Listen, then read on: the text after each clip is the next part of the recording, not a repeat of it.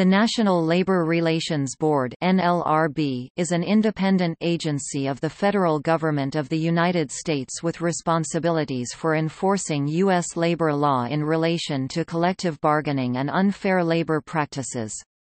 Under the National Labor Relations Act of 1935, it supervises elections for labor union representation and can investigate and remedy unfair labor practices. Unfair labor practices may involve union-related situations or instances of protected concerted activity. The NLRB is governed by a 5-person board and a General Counsel, all of whom are appointed by the President with the consent of the Senate. Board members are appointed to 5-year terms and the General Counsel is appointed to a 4-year term. The General Counsel acts as a prosecutor and the Board acts as an appellate quasi-judicial body from decisions of administrative law judges. The NLRB is headquartered at 1015 Half Street, Southeast Washington, D.C., with over 30 regional, sub-regional and residential offices throughout the United States.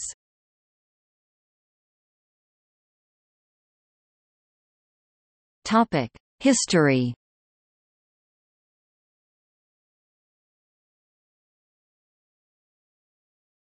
Topic 1933 to 1935. First collective bargaining organization, National Labor Board.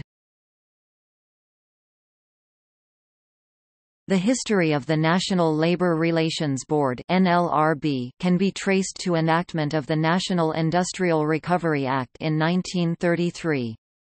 Section 7 of the Act protected collective bargaining rights for unions, but was difficult to enforce.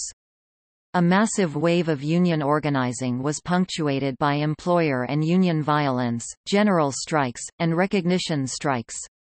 The National Industrial Recovery Act was administered by the National Recovery Administration (NRA). At the outset, NRA Administrator Hugh S. Johnson believed that Section 7 would be self-enforcing, but the tremendous labor unrest proved him wrong. On August 5, 1933, President Franklin D. Roosevelt announced the establishment of the National Labor Board, under the auspices of the NRA, to implement the collective bargaining provisions of Section 7. The National Labor Board (NLB) established a system of 20 regional boards to handle the immense caseload. Each regional board had a representative designated by local labor unions, local employers, and a public representative. All were unpaid. The public representative acted as the chair. The regional boards could hold hearings and propose settlements to disputes. Initially, they lacked authority to order representation elections, but this changed after Roosevelt issued additional executive orders on February 1 and February 23, 1934. The NLB, too, proved ineffective. Congress passed Public Resolution No. 44 on June 19, 1934, which empowered the President to appoint a new labor board with authority to issue subpoenas, hold elections, and mediate labor disputes. On June 29, President Roosevelt abolished the NLB and in Executive Order 6763 established a new, 3-member National Labor Relations Board. Lloyd K. Garrison was the first chair of the National Labor Relations Board, often referred to by scholars the first NLRB or Old NLRB. The first NLRB established organizational structures which continue at the NLRB in the 21st century. This includes the regional structure of the board, the use of administrative law judges and regional hearing officers to initially rule on cases, an appeal process to the national board, and the use of expert staff, organized into various divisions, at the national level. Formally, Garrison established the Executive Office, which handled administrative activities of the national and regional SIT boards, field staff, and legal division. It was overseen by an executive secretary. Examining Division, national staff which conducted field investigations and assisted the regional boards with adjudications, hearings, and representative elections. Information Division, which provided the press and public with news. Legal Division, which assisted the Department of Justice in seeking compliance with board decisions in the courts, or in responding to suits brought about by board decisions.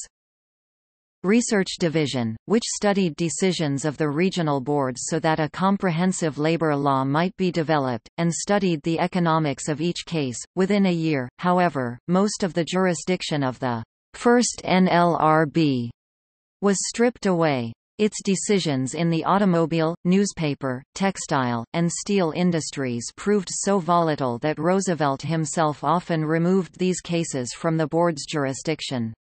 Several federal court decisions further limited the board's power.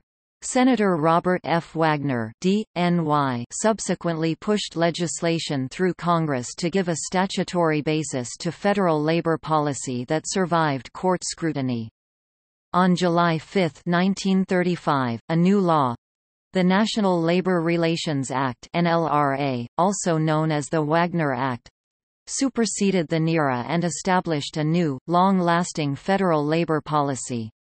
The NLRA designated the National Labor Relations Board as the implementing agency.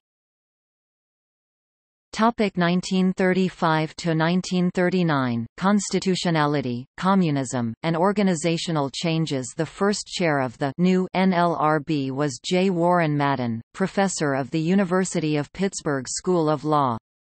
Madden largely confirmed the previous structure of the first NLRB by formally establishing 5 divisions within the agency: the Administrative Division, which oversaw all administrative activities of the national and regional boards, as well as their finances. It was led by a secretary. The Economic Division, which analyzed economic evidence in cases and made studies of the economics of labor relations for use by the board and the courts.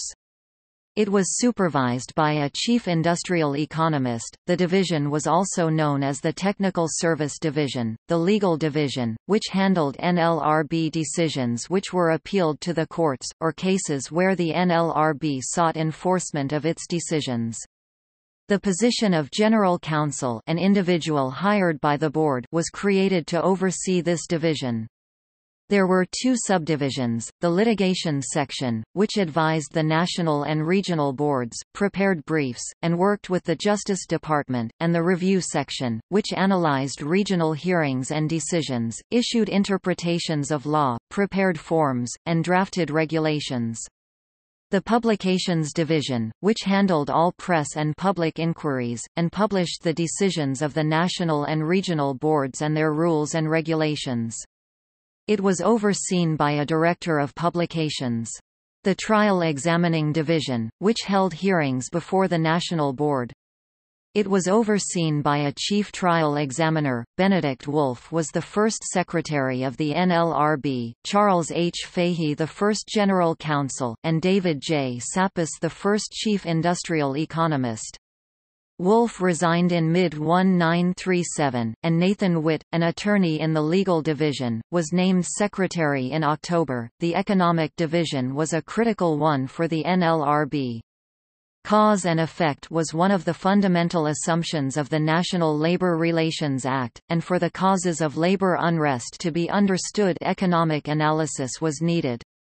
From the start, the Economic Division undertook 3 important tasks: 1. Gather economic data in support of cases before the courts; 2. Conduct general studies of labor relations to guide the board in formulating decisions and policies; and 3.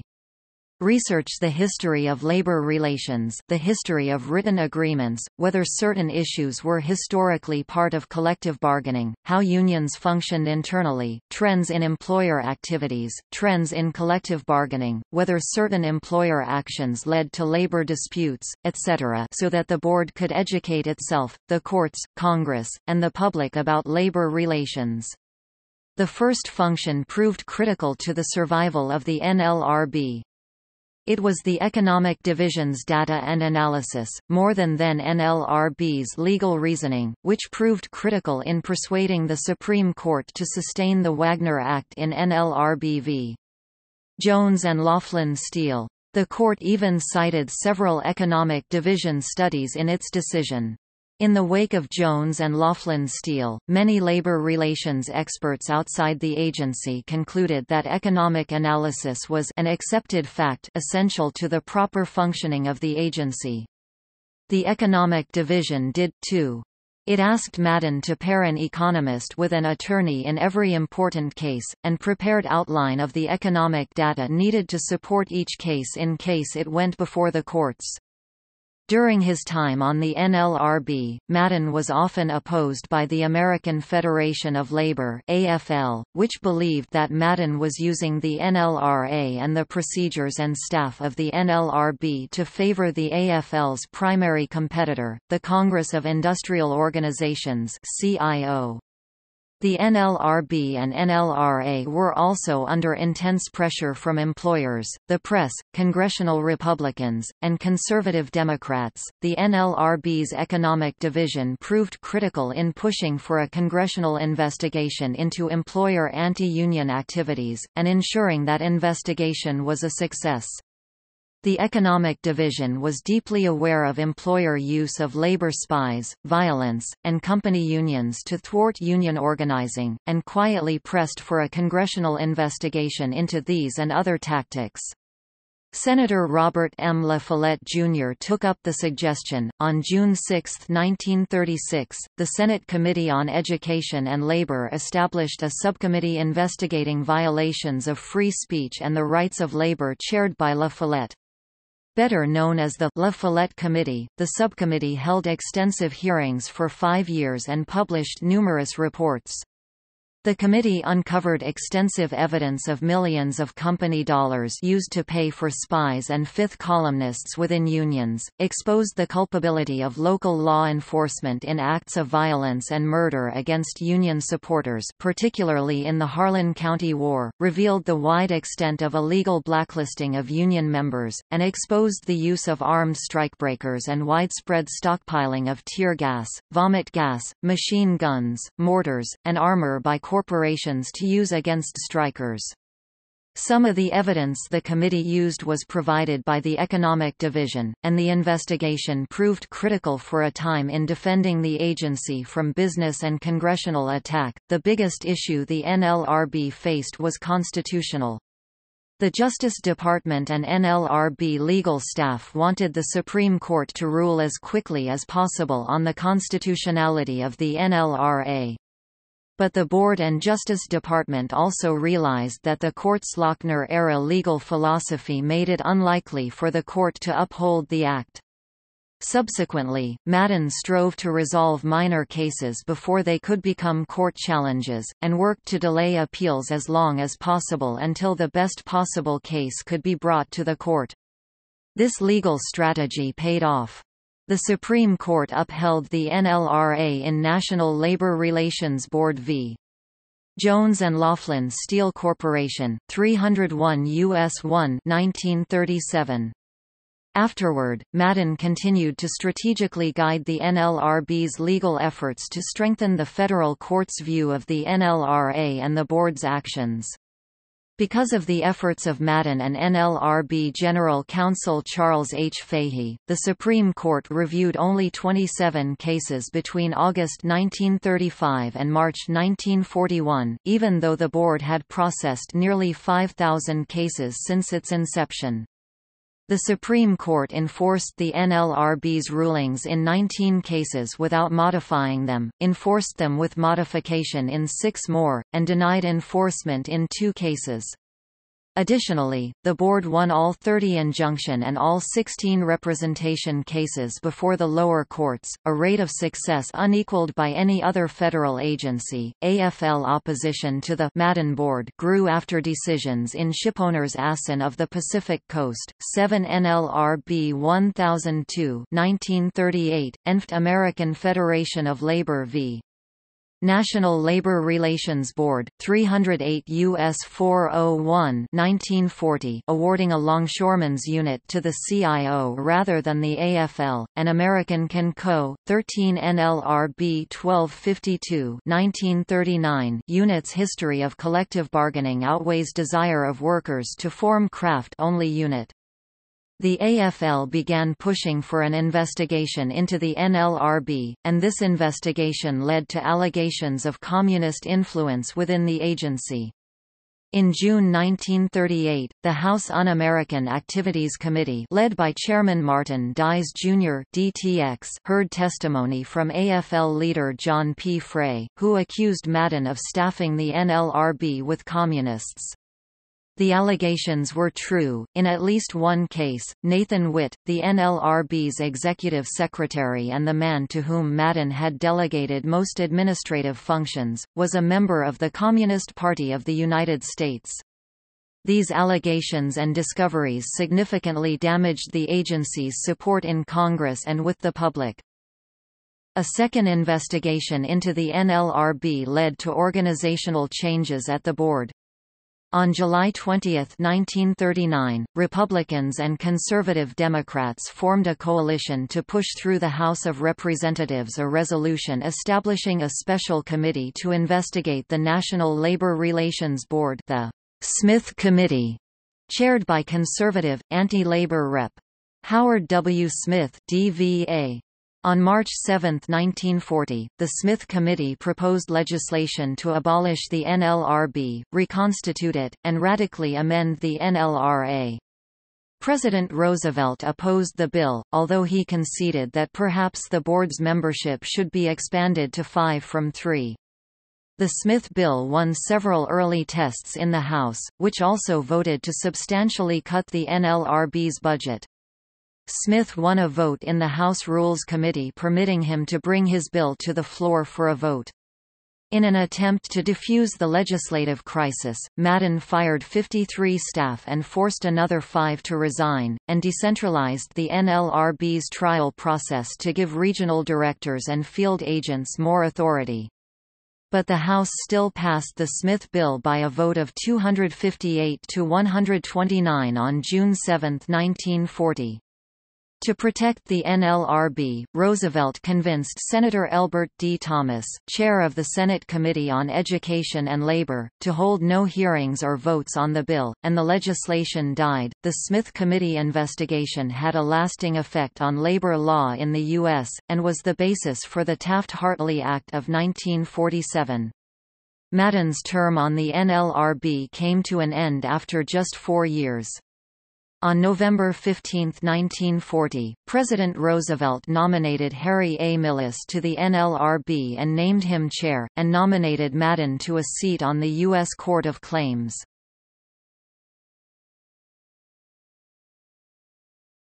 Topic 1940 to 1945, the Economics Division and World War II. Another major structural change occurred at the same time that Madden left the NLRB. The Smith Committee's anti-communist drive also targeted David J. Sapis, the NLRB chief industrial economist. Sapis had been surreptitiously assessed by members of the Communist Party USA for membership, and rejected as a prospect. But Smith and others attacked Sapis as a communist, and Congress defunded his division and his job on October 11, 1940. Although the Smith Committee's investigation proved critical, the disestablishment of the Economic Division was due to many reasons, both internal and external to the NLRB, and only some of which involved allegations of communist infiltration. As historian James A. Gross observed, the division was eliminated for all kinds of reasons which had nothing to do with the merits and importance of its work: political pressures and maneuverings, jealousy and empire building between and among lawyers and economists inside the board, opposition to leftist ideologies, a personal attack on the chief economist, David Sapis, and a mighty hostility to the administrative process. The loss of the Economic Division was a major blow to the NLRB. It had a major tactical impact. Economic data helped the NLRB fulfill its adjudicatorial and prosecutorial work in areas such as unfair labor practices (ULPs), representation elections, and in determining remedial actions such as reinstatement, back pay awards, and fines. Economic data also undermined employer resistance to the agency by linking that opposition to employer ULPs. The loss also left the board dependent on the biased information offered by the parties in dispute before it, leading to poor decision-making and far less success in the courts. It also had a major strategic impact. It left the board unable to determine whether its administration of the law was effective or not. Nor could the board determine whether labor unrest was a serious threat to the economy or not. As labor historian Josiah Bartlett Lambert put it, "Without the Economic Research Division, the NLRB could not undertake empirical studies to determine the actual impact of secondary boycotts, jurisdictional strikes, national emergency strikes, and the like." The Economic Division was critical to a long-range NLRB process to lead to the long-term evolution of industrial labor relations in the U.S., but that goal had to be abandoned. Most importantly, however, the evisceration of the Economic Division struck at the fundamental purpose of federal labor law, which was to allow experts to adjudicate labor disputes rather than use a legal process. With this data and analysis, widespread skepticism about the board's expertise quickly spread through Congress and the courts. It also left the board largely unable to engage in rulemaking, forcing it to make labor law on an inefficient, time-consuming case-by-case basis.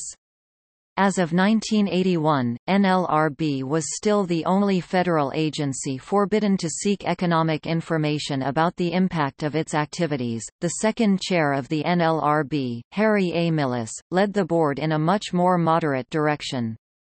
Lacking an economic division to give it ammunition to fight with, Millis deliberately made the NLRB dependent on Congress and the executive branch for its survival.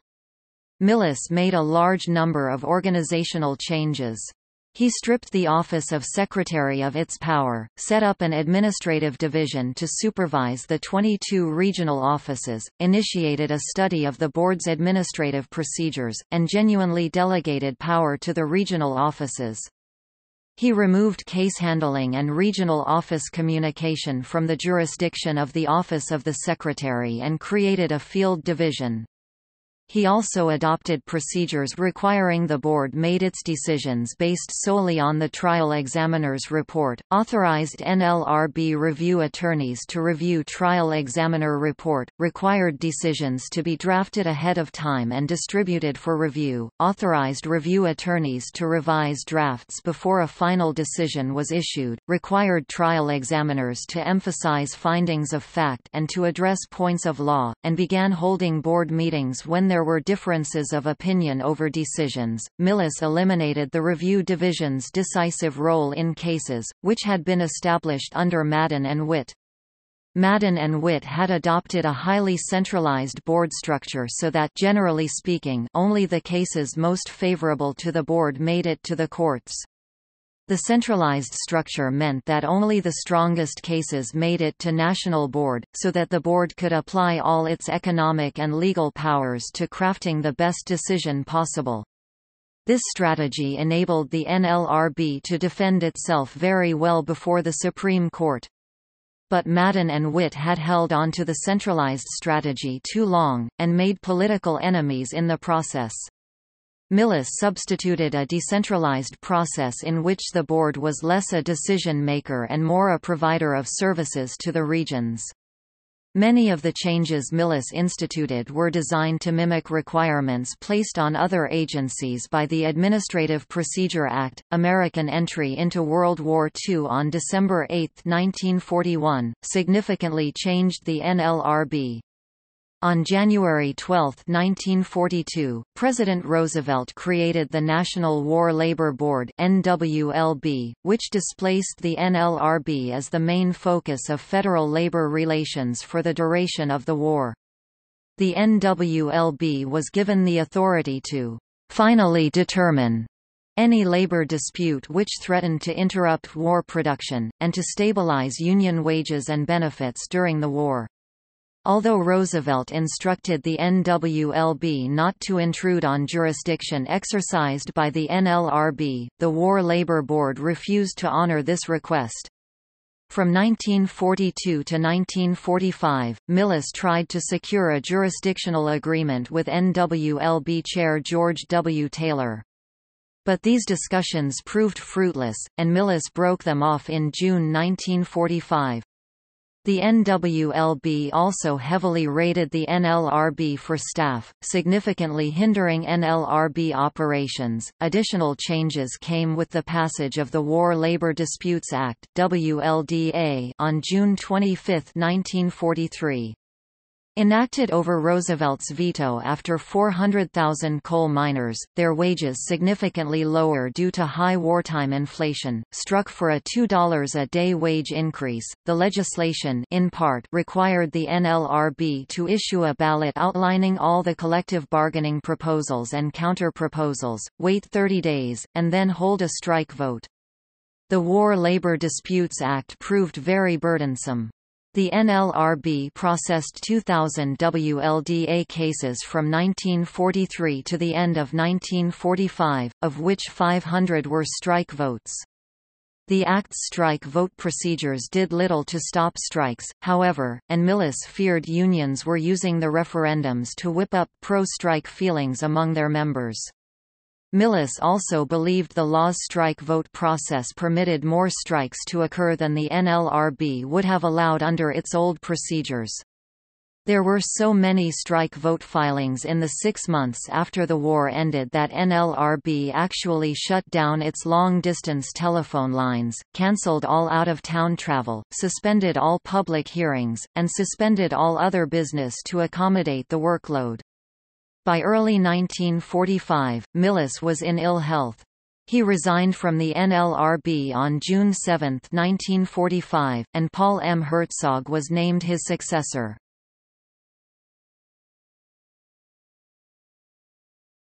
Topic: 1947 to 1965, Taft-Hartley. A major turning point in the history of the NLRB came in 1947 with passage of the Taft-Hartley Act. Disruptions caused by strikes during World War II as well as the huge wave of strikes that followed the end of the war fueled a growing movement in 1946 and 1947 to amend the NLRA to correct what critics saw as a pro-labor tilt in federal law. Drafted by the powerful Republican Senator Robert A. Taft and the strongly anti-union Representative Fred A. Hartley, Jr., the Taft-Hartley Act banned jurisdictional strikes, wildcat strikes, political strikes, secondary boycotts, secondary picketing, mass picketing, union campaign donations made from dues money, the closed shop, and unions of supervisors. The Act also enumerated new employer rights, defined union-committed ULPs, gave states the right to opt out of federal labor law through right-to-work laws, required unions to give an 80 days strike notice in all cases, established procedures for the president to end a strike in a national emergency, and required all union officials to sign an anti-communist oath. Organizationally, the Act made the General Counsel a presidential appointee, independent of the board itself, and gave the General Counsel limited powers to seek injunctions without referring to the Justice Department. It also banned the NLRB from engaging in any mediation or conciliation, and formally enshrined in law the ban on hiring personnel to do economic data collection or analysis. Herzog publicly admitted the need for some change in the NLRA, but privately he opposed the proposed Taft-Hartley amendments. He felt the communist oath provisions were unconstitutional, that the amendments would turn the NLRA into a management weapon, that creation of an independent General Counsel would weaken the NLRB, and that the law's dismantling of the agency's Economic Analysis Unit deprived the NLRB of essential expertise.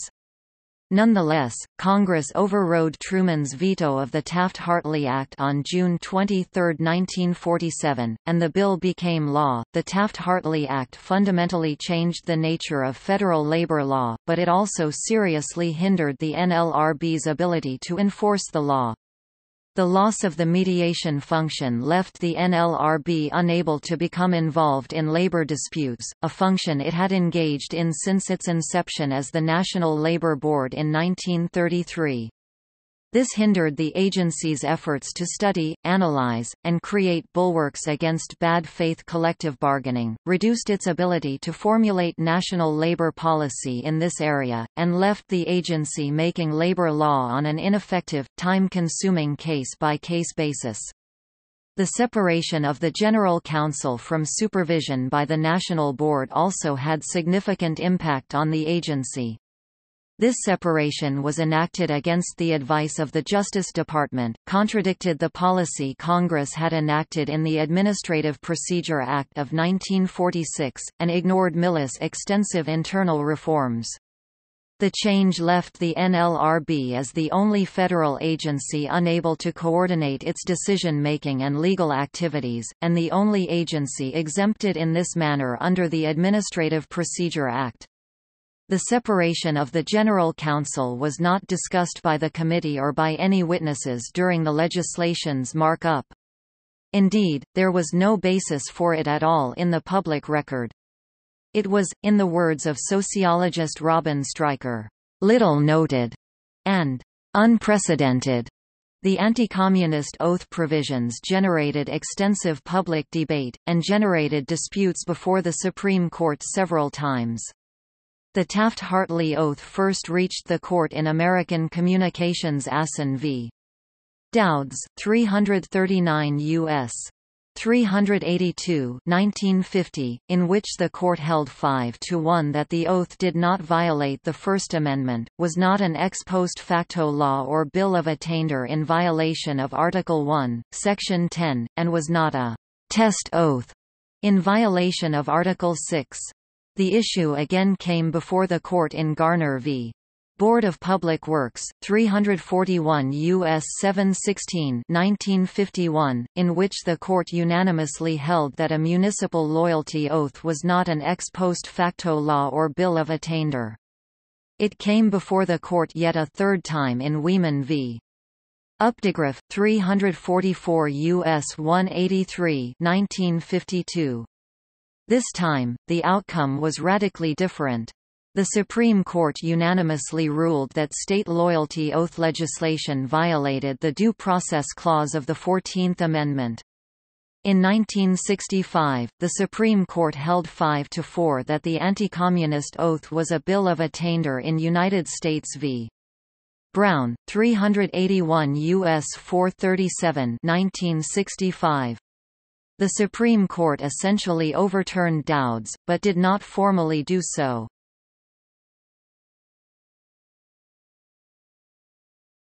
Topic: 1966 to 2007. The board itself, as an adjudicating body distinct from the functions separated as a result of Taft-Hartley, has a fixed seating which is assigned based on the names of 5 original members.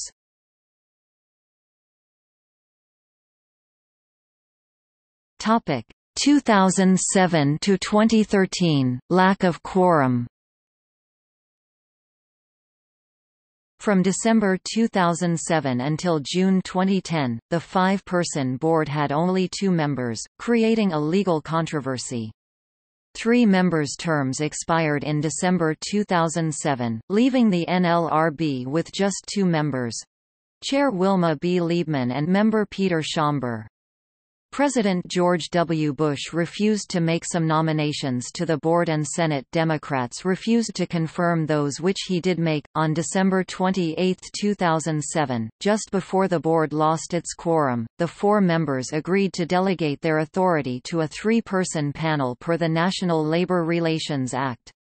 Only Liebman and Schomburg remained on the board, but the board concluded that the 2 constituted a quorum of the 3-person panel and thus could make decisions on behalf of the board.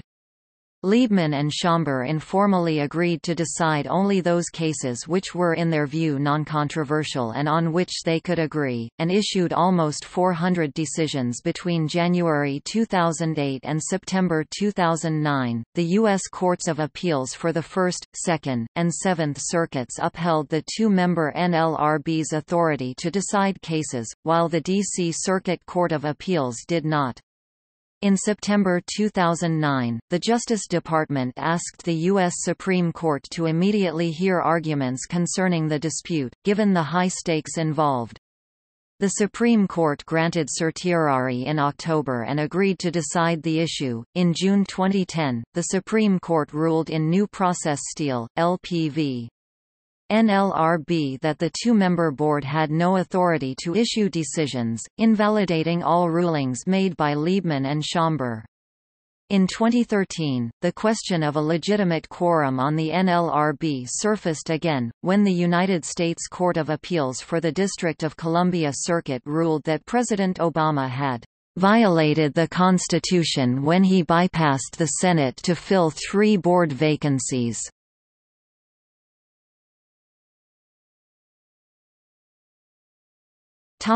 Structure. In 1947, the Taft-Hartley Act created a formal administrative distinction between the board and the General Counsel of the NLRB. In broad terms, the General Counsel is responsible for investigating and prosecuting unfair labor practice claims and for the general supervision of the NLRB field offices.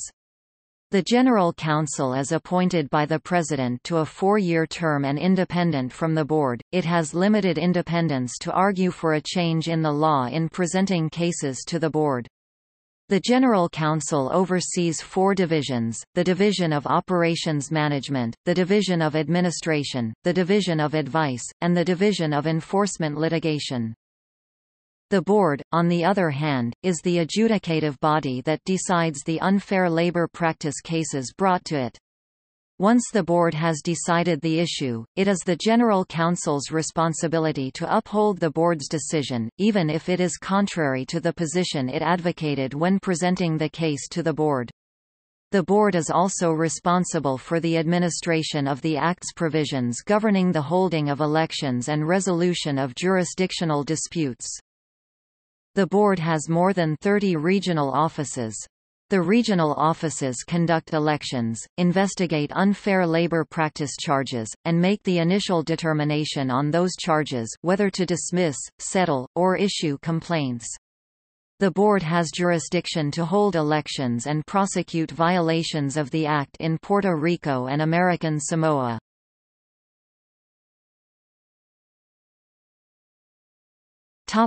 Jurisdiction.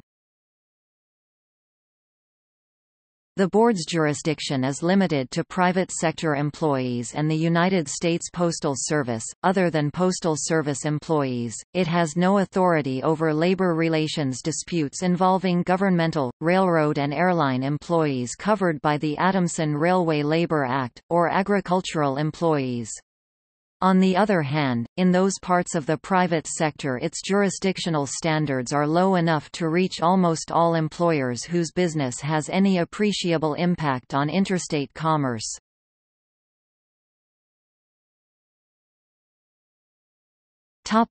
Processing of charges. Charges are filed by parties against unions or employers with the appropriate regional office. The regional office will investigate the complaint. If a violation is believed to exist, the region will take the case before an administrative law judge who will conduct a hearing. The decision of the administrative law judge may be reviewed by the 5-member board.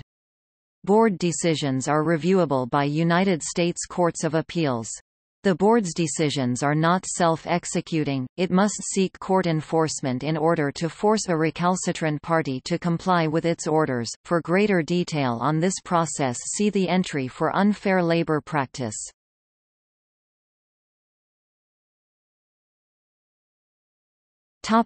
General Counsel. Leif Solomon was named acting General Counsel on June 21, 2010. His nomination was sent to the U.S. Senate on January 5, 2011. Solomon's authority came into question on August 13, 2013 when Judge Benjamin Settle for the United States District Court for the Western District of Washington denied a petition for injunctive relief, ruling that Solomon had not been properly appointed under the Federal Vacancies Reform Act of 1998 (FVRA). Although other district courts had enforced Solomon's requests, Judge Settle's decision called into question all of Solomon's activity since June 21, 2010, focusing on subsections A(1) and 2 of the FVRA. Some pundits claimed that Solomon's appointment was allowed under subsection A(3). President Obama withdrew Solomon's nomination. On July 31, 2013, President Obama nominated former NLRB nominee Richard Griffin as General Counsel, "a kind of prosecutor at the board," and "one of the most critical roles at the agency." Solomon's nomination was withdrawn. The Senate approved Griffin's nomination on October 29, 2013, by a vote of 55 to 44.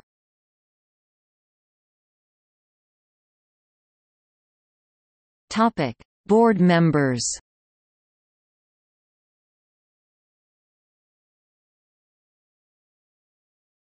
Topic 2007 to 2013 unoccupied board seats.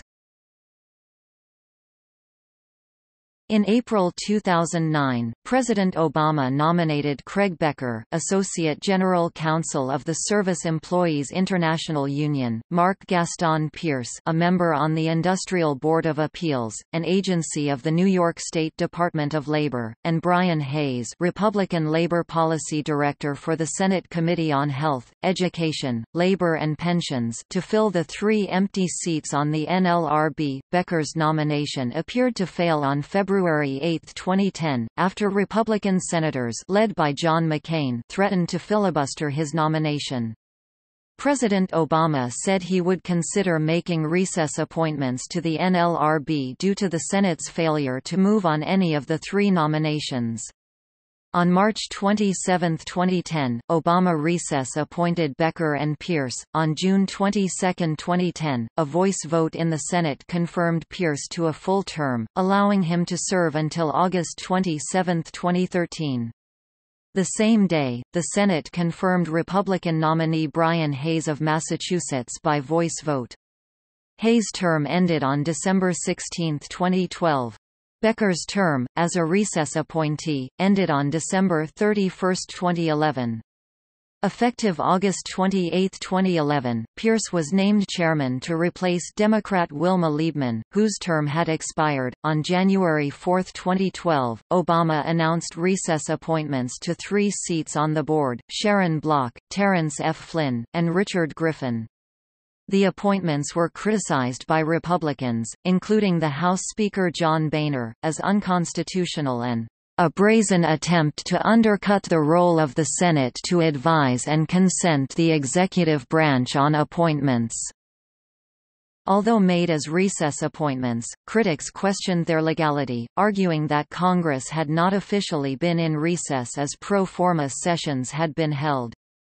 Former U.S. Attorney General Edwin Meese stated that in his opinion, since the appointments were made when the Senate was demonstrably not in recess, they represented a constitutional abuse of a high order. On January 12, 2012, the U.S. Justice Department released a memo stating that appointments made during pro forma sessions are supported by the Constitution and precedent. On January 25, 2013, in Noel Canning v. NLRB, a panel of the U.S. Court of Appeals for the District of Columbia Circuit ruled that President Obama's recess appointments were invalid as they were not made during an intersession recess of the Senate, and the President moved to fill them during the same recess. On May 16, 2013, in National Labor Relations Board v. New Vista Nursing and Rehabilitation, the U.S. Court of Appeals for the Third Circuit became the second federal appellate court to rule that the recess appointments to the NLRB were unconstitutional. In a split decision, it also found that the March 27, 2010 recess appointment of Craig Becker was unconstitutional. On January 14, 2014, the U.S. Supreme Court heard the case in National Labor Relations Board v. Noel Canning. Between January 2008 and mid-July 2013, the agency never had all 5 members, and not once did it operate with 3 confirmed members. On July 14, 2013, Senate Majority Leader Harry Reid threatened to exercise the nuclear option and allow a simple majority rather than a supermajority of the Senate to end a filibuster. This threat to end the filibuster's privileged position in the Senate was intended to end Republican filibustering of NLRB nominees. On July 16, 2013, President Obama and Senate Republicans reached an agreement to end the impasse over NLRB appointees. Obama withdrew the pending nominations of Block and Griffin, and submit 2 new nominees, Nancy Schiffer, Associate General Counsel at the AFL-CIO, and Kent Hirasawa, Chief Counsel to NLRB Chairman Mark Gaston Pierce. Republicans agreed not to oppose a 4th nominee, to be submitted in 2014. On July 30, 2013, the Senate confirmed all 5 of Obama's nominees for the NLRB: Kent Hirasawa, Harry I. Johnson III, Philip Missamara, Mark Gaston Pierce, and Nancy Schiffer. Johnson and Missamara represented the Republican nominees for the board. Pierce was confirmed for a second 5-year term.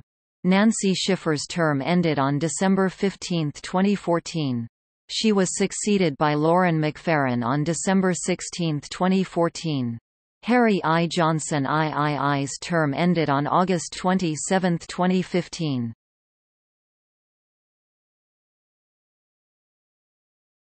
Topic: 2017 appointments.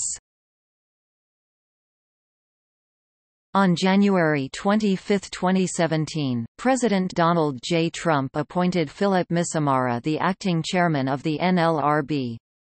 Missamara's term expired on December 16, 2017. Marvin Kaplan succeeded him as NLRB chair on December 21, 2017.